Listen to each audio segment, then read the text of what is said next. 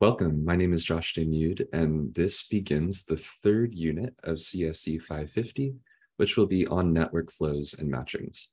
In this first lecture, we'll simply be setting the stage and looking at an overview of what this unit will be about. In subsequent lectures, we'll actually dive into real material. So talking first about the story so far. So in the first lecture, in the first unit of CSE 550, we introduced the idea of integer and linear programming. So this is a way of setting up a wide variety of problems. We've specifically been looking at graph and combinatorial problems as these so-called integer and linear programs. These programs have objective functions telling us what it is we're trying to do. They have constraints telling us what's valid and invalid in terms of possible solutions. And then we looked at ways like the simplex algorithm for solving these things and actually finding optimal solutions. Then in the second unit of this class, we looked at duality. So duality is this notion of being able to take a primal LP, put it through a conversion to obtain its dual LP, and then deriving certain relationships between the primal and the dual. So being able to have both of these at once allowed us to investigate optimality through complementary slackness. It also let us do this thing called the primal dual algorithm, which was a way of iterating between primals and duals to steadily get towards an optimal solution. In the second unit, we looked at shortest path as our deep dive example of primal dual. And we saw that Dijkstra's algorithm comes out of this primal dual framework, which brings us to unit 3.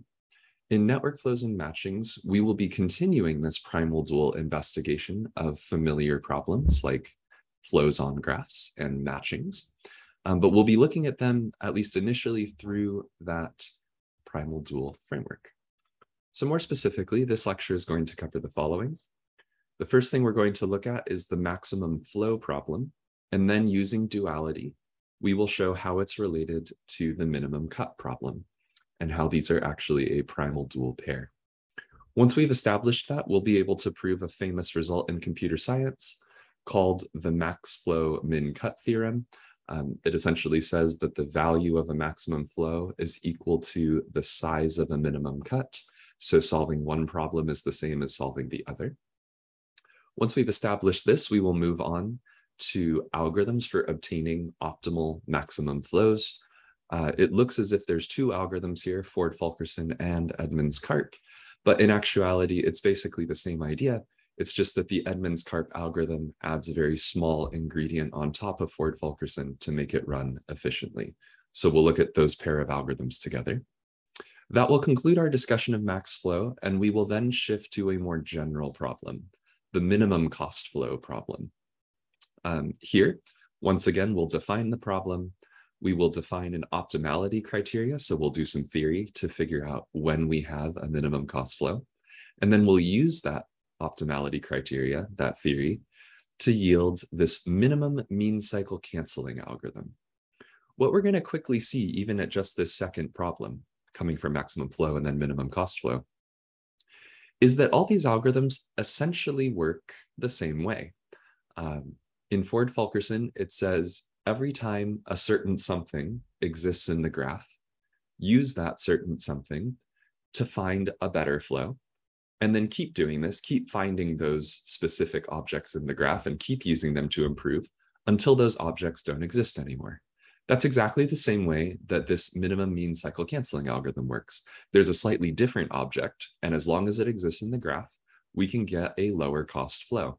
So we keep finding and using those objects until they don't exist anymore, at which point we terminate and say that we have indeed found a minimum cost flow. The last problem that we will look at is maximum matching. This is actually something that we talked briefly about in the unit 0, lecture 0 of this class. We looked at perfect matchings. Here we'll look at the more general version where we're just trying to find matchings as large as possible. Once again, we will do some theory, specifically some graph theory, to determine when we can improve our matchings. And then we will use that theory in Edmonds' Blossom algorithm, which is a general purpose algorithm for finding maximum matchings in graphs. As always, we have the corresponding textbook sections down here where the asterisks correspond to the material that's directly in these slides. And the unasterisked ones are just potentially useful background if you're looking to dive a little deeper. So in the next lecture, we will start with the maximum flow problem.